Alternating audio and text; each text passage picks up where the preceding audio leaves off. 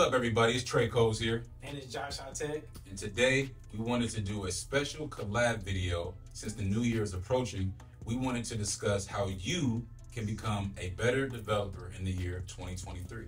Absolutely. So on top of that, we're going to have some good questions that have to do with tech in 2023 and beyond. So please stay tuned to that. And we're going to go ahead and jump into our first question. How do you become a better developer in 2023? So I'm going to go ahead and let you answer first. Okay, so to become a better developer in 2023, the first thing that you need to do is have a plan. So you need to know exactly what you want to do in 2023. If you want to learn a new programming language, set that goal. Like get courses, whether it's on Udemy, Free Code Camp, YouTube, and like work towards those goals. And set realistic goals too, because within a year, like you may be able to get a lot done or you may not be based on your job and etc. So be sure to have a real laid out plan in January to make sure you know exactly what you want to accomplish and make sure you do that. And usually what I would recommend is like making sure that within that plan, make sure that every day you try to work on a lead code problem or a code wars problem.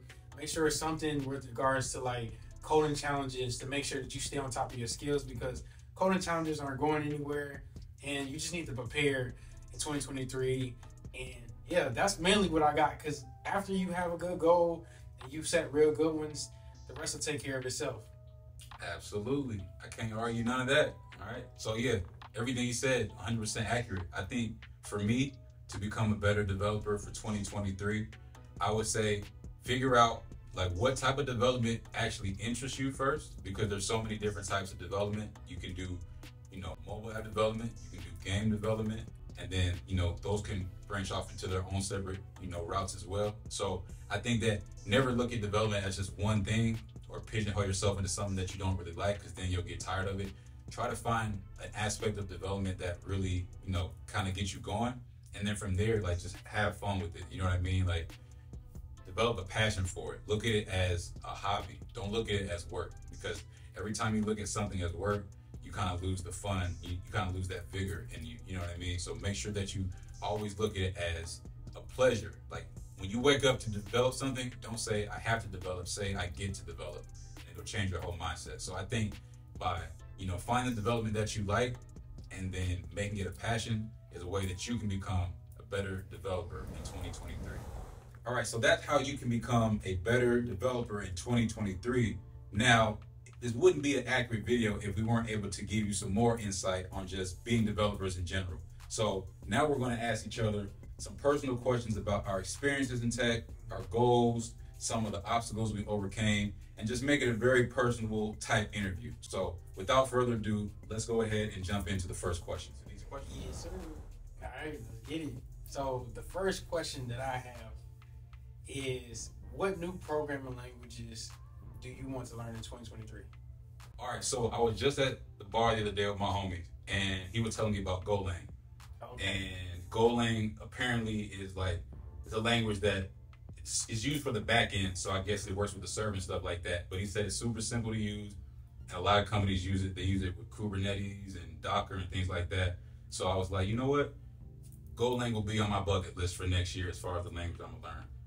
And also Python. That's one I've been kind of putting on the back burner for a little minute. So I told myself I'm gonna get there as well. So Python and Golang are the two that I'm trying to learn. Okay. So he about to be a back end developer, y'all. Y'all hear that? Nah, man. I'm cool. I'm cool on the front end, man. For sure. That's good. All right, so look, question for you. Are there any different areas outside of the development you're already doing that you would like to jump in as far as like a new area of tech for next year? Yeah, so the main one is getting into game development. So learning how to create my own game. And mainly I may start off with kid games or simple small games at first, and then eventually like level it up and hopefully get like, a point to where I know how to use a different programming language instead of, React and JavaScript, and be able to use whether it's C++ or whatever else they use. I want to be able to gain those skills as a programmer and be able to, like I said, make my own game. So as simple as it is. Okay, I'm not mad at that. This question here it's an interesting one because it's very popular right now. But let me ask you this: Will AI take our dev jobs in 2023? That's a very, very, very good question. And I was just having this conversation with one of my friends the other day at the gym, and there's some AI out there that is very, very scary as far as like the potential it has to kind of duplicate man-made work, right? Like, you know, with Chat GPT and stuff like that, you got systems out there that are actually building out code for people within 5 seconds. So it's almost like, man, how do I as a developer compete with that type of machinery? You know what I'm saying? But, you know, if you had asked me this question maybe last week, I would say, yeah, AI will definitely take over people's jobs and stuff. But now I'm kind of looking at it a little bit differently and thinking that even with AI and stuff like that, we still need people on the forefront to lead this type of technology. There still has to be someone that is creating this type of AI to even put it in place in the first place. So I think that jobs may get slimmer, but I don't think it will completely wipe out devs. I think you're always going to need devs to keep pushing technology forward to make the next best thing. Because if you don't, the AI will eventually get stagnant. Everything in technology gets stagnant until someone else has the new bright idea to make it go further.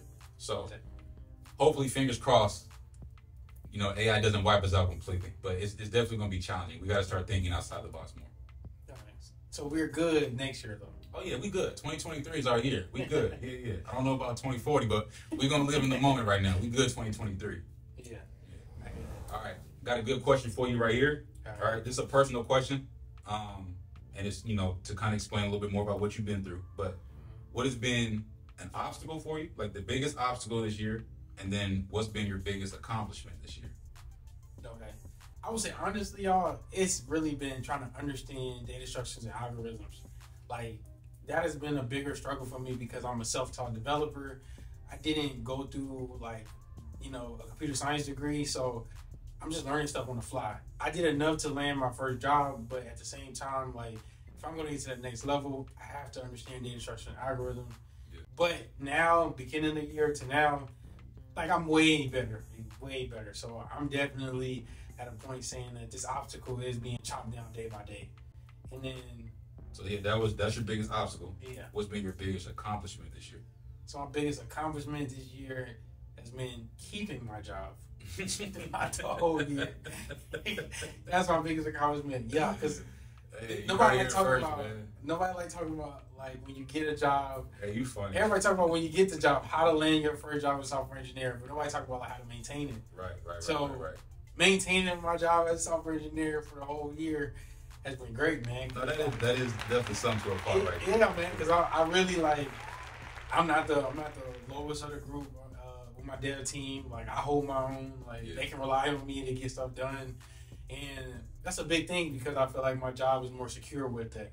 So yeah, I'm bringing value to the team, and yeah, man, that's been my biggest accomplishment. And that tech money, you know what I'm saying? Yeah, tech money's something serious, man. You can't look away with the tech money. Now, that's what's up.